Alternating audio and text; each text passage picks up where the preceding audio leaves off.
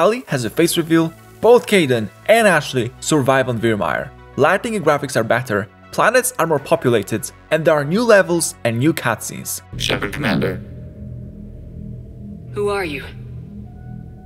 This platform sustained heavy damage. I present to you 36 Mass Effect mods that will blow your mind, and you can install nearly all of them with just one click.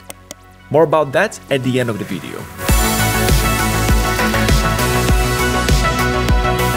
Diversification Project. It completely changes the environment of Mass Effect 1. Citadel is more populated, with characters like CSEC officers and alien diplomats. There are more female Turians. Patients are being given treatment in Dr. Michelle's clinic. All NPCs have different clothes and hairstyles, and markets are full of traders, buyers, and mercenaries.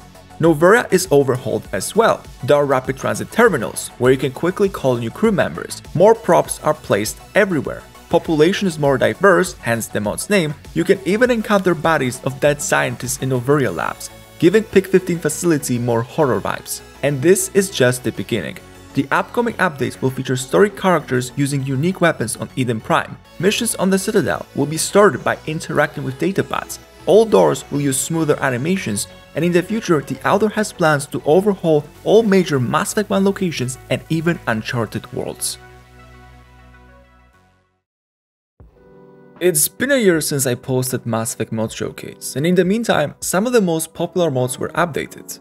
Community patches now fix all major bugs across all 3 games. Here is Tali actually using a straw. Community patch for Mass Effect 1 includes a new mod settings tab, which players can use to personalize mods when in-game. Both unofficial patches are also integrated with Persistent Settings mod that allows to change camera field of view. Ahem mod that makes Shepard survive game ending. Commander! Keep looking. Shepard! Over here. Shepard.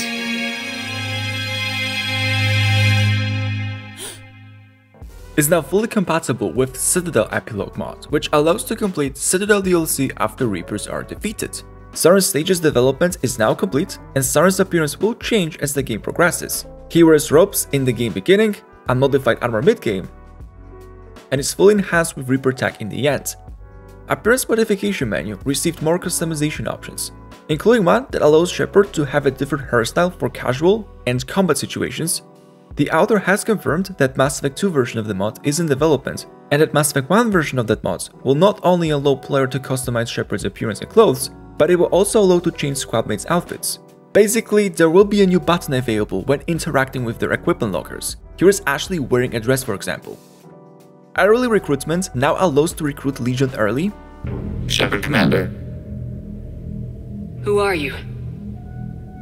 This platform sustained heavy damage. Power is low. Repair required. Malfunction. And finally, EGM. Story characters will visit Normandy as the game progresses. This is Grissom Academy students, and these are Geth Primes. A new weapon display is added in the hangar bay, where all unlocked weapons are showcased. Galaxy map is also updated. You can access every star system from the game beginning, like Collector's Base for example. There are fleet icons on the map telling you which faction controls each system. Planet descriptions will change as star systems fall to advancing Reaper forces, and you can even check out allied fleets you've rallied before launching the final assault on the Reapers. Out of all original Mass Effect games, Mass Effect 3 always seemed to me like it was incomplete at times. Ladies and gentlemen, let me present to you Project Variety, the most ambitious Mass Effect 3 overhaul to date. There are hundreds new NPCs populating civilian hubs, and this population is fully dynamic, being affected by both story progression and players' decisions. For example, Geth will arrive on the Citadel after making peace with Quarians, and there will be people protesting against them. Squadmates wear casual outfits when off-duty. They even dress up for special occasions. In fact, you can customize the look of nearly every single major character in the game. When using elevators, Shepard can visit 5 new locations. They include CSEC HQ, Coruscant, and Citadel Tower. More species have their own respective embassies. There is a Volus and another one. There are new advertisements, plus they change as the game progresses, and certain cutscenes are also changed. For example, Samara, instead of Shepard, saves her daughter in the Astori monastery. Tali has her face revealed, and Yara sends a warning message to Alec Ryder. Plus, almost all romances are expanded. This area is off limits. You're trespassing in an official Citadel zone. So, do we give a damn about regulations now? Hell no. How about a high-speed chase before we die? Virmire Savior Mod. It makes it possible to save both Kaidan and Ashley on Virmire. Long story short, after airing the bomb, Shepard will have 3 minutes to rescue the missing squadmate and Salarian STGs. Provided you succeed, there is a new cutscene. Thanks, Commander. Things got pretty hot down there. You saved my life. Both our lives. I don't know how you did it, Commander. The Alliance will come up with a whole new medal for what you pulled off here. They will both become recruitable squad members in Mass Effect 3, and will aid Shepard in her missions throughout the game, fully voiced over so you can keep using them all the time. The mod creator is also working on a completely new mod called Hot Labs Restored, which restores cut content on Noveria. In essence, apart from adding a completely new level to the game, players will have 2 ways to execute a neutron purge in Hot Labs. The first choice is the same as in vanilla, however the new option will allow Shepard to cooperate with this Salarian character named Dr. Gion, fully voiced over by BioWare in a section that was cut from the retail game version.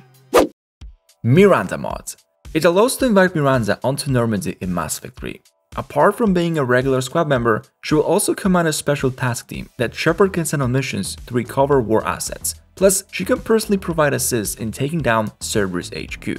Last year, I showcased Take Earth Back, a complete rework of the final mission of Mass Effect 3. Now it's time for Spectre expansion mod. Basically, it fills Mass Effect 3 with more lore-accurate content. There are now more star systems added, with new assignments and war assets to find. You can even discover the story of virtual aliens, a mysterious species briefly mentioned in Cerberus Daily News. Following the fall of the Kuna, a new indoctrinated Elcor enemy will appear in the galaxy.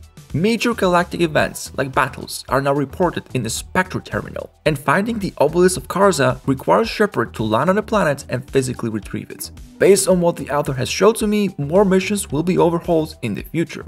Dreams Remade. It takes the most boring part of Mass Effect 3 dream sequences and remakes every single one of them to reflect every important decision player has made throughout the story of all 3 games.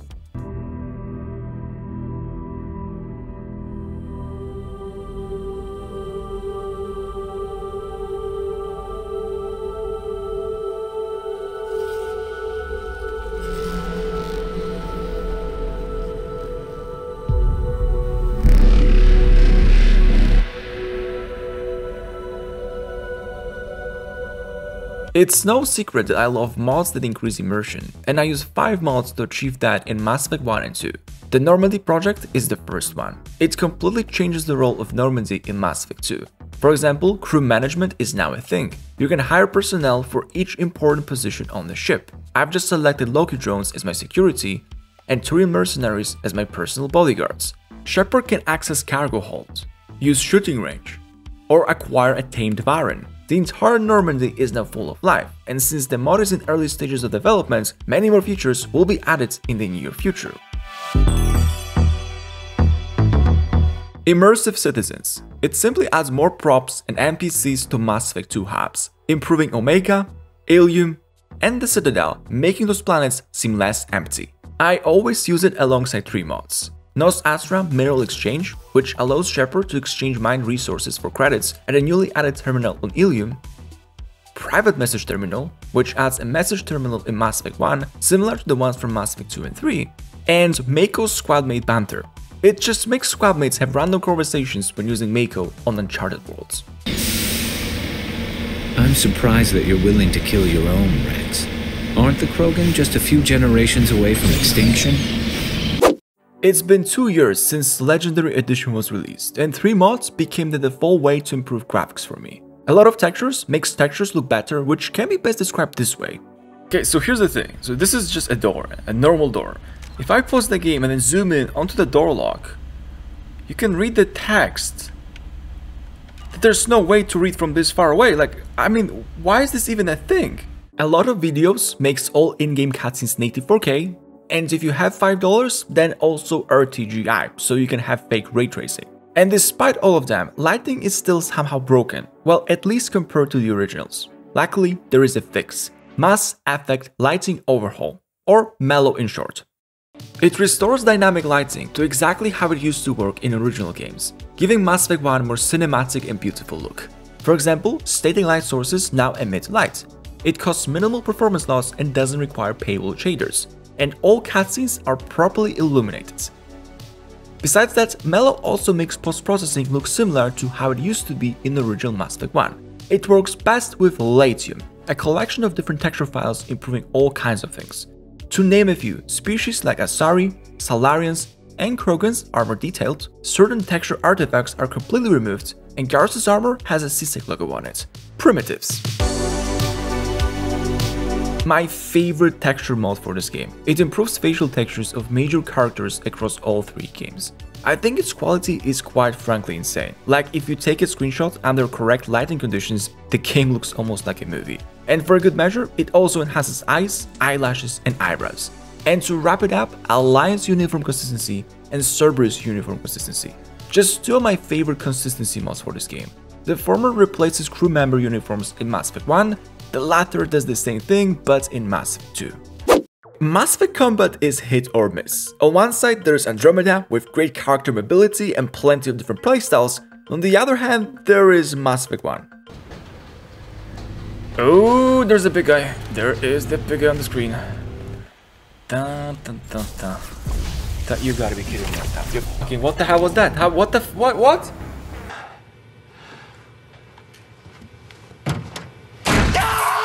Exactly. So here is how to make it better. Combat evade maneuvers.